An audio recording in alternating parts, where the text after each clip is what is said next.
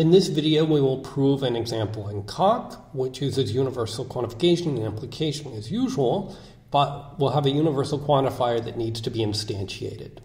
So the proposition we want to prove is for all x and y in prop, if for all z in prop, x implies y implies z, then x.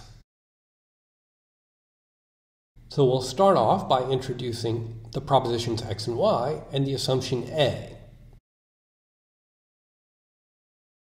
Now this assumption A says for all propositions z, if x implies y implies z, then z. So the right way to use this assumption is to let z be x. If we let z be x, then we can use the assumption to reduce the claim from proving x to proving x implies y implies x. Now, in fact, when we use the apply tactic with A and Coq, it will determine that the x is a reasonable instantiation for this z.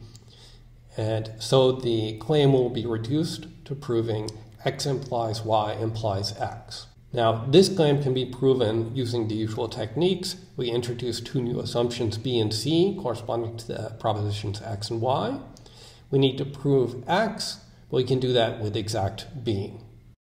This finishes the proof as a script, but now let's go back and get an exact proof term. Now, as usual, these initial intros correspond to lambda abstractions, so we'll say exact fun x, y, a. And then the body of this lambda abstraction will be a applied to two arguments. So a is a function which expects as its first argument a proposition. We determined that the reasonable instantiation for the z is an x, and that shows up in the proof term as being the first argument to the a. So it's ax. And now we need a second argument, which should be a proof of x implies y implies x. Now in the script, this corresponds to the subproof that begins with intros BC and ends with exact B, and the corresponding proof term is, as usual, lambda BC B.